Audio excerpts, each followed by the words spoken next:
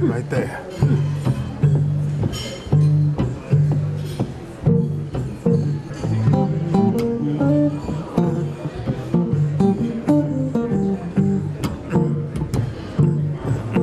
I wanted to get into communications. I wanted to get into dealing with African American people. I wanted to get into to my people participating in the free enterprise system.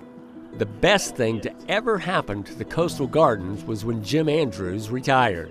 I think the work that's been done here at the Botanical Gardens is something that we felt that we could give back to the community. I think this is a sustainable place, and it will be here for a long time and will be known eventually as one of the top gardens in the country. I got a job driving a truck for UPS, 1954, $1.75 an hour.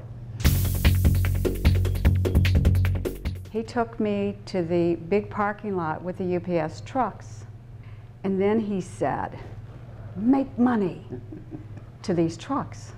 And I thought, I like that guy. The leadership qualities that he presents and demonstrates through his actions, and a person that can be counted on, and a person of integrity, honesty, and one that's trustworthy. And when he says he's going to do something, he'll do it. So this is 4 junior achievements. He's an achiever, a senior achiever. It was the Army that brought Don Kole south. I thought when I got to Camp Gordon, I had reached the ends of the earth. To a place that didn't really fit the sensibilities of the boy from Bridgeport. But from Augusta, he discovered Tybee. We would sit on the beach and build pyramids out of the empty beer cans. And the wild card in his southern exposure. And one day, this cute little lady came walking by. The cute little lady had a formidable mama, and Don's Boston-bred career path took an unexpected turn. I asked Kay's mother, and she said, "We'd be glad to have you as a son-in-law, but you're going to stay and live in Savannah." Joe Buck was born and raised in tiny Thomaston, Alabama. My phone number was 8. My grandfather was known as Mr. Big Joe Buck. My dad was known as Mr. Little Joe Buck, and I was known as Mr. Little Joe Buck's boy. The family farmed, but his mom was a teacher, standing at an American crossroads. The day the white school integrated, all the white kids walked out and all the teachers walked out, but 2. And my mom was one of those that said, African American kids need to know how to diagram a sentence too. That's kind of a meaningful picture. That's the product right there.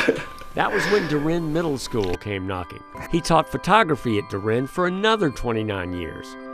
Actually, he wasn't teaching photography at all. I would always go into the principal's office. I said, I have to tell you about this man who has devoted his life to our students. David had spent his adult life working at Palmer & Kay Insurance. But when Palmer & Kay was acquired by Wachovia, it was a game changer. I had to make this decision. If I'm not going to work here 5 years, and I'm 40, if I'm going to do something, I better do it now. News of the exodus rippled through the community, and the excitement of Seacrest filled the air. Then, reality set in. I had no idea that what I was about to embark on was going to be the most difficult thing I'd ever seen. I didn't sleep for 6 months. I didn't eat for 6 months. It was so stressful just trying to start a business from scratch. I mean, how about this? You don't have any customers. Try that one on for size.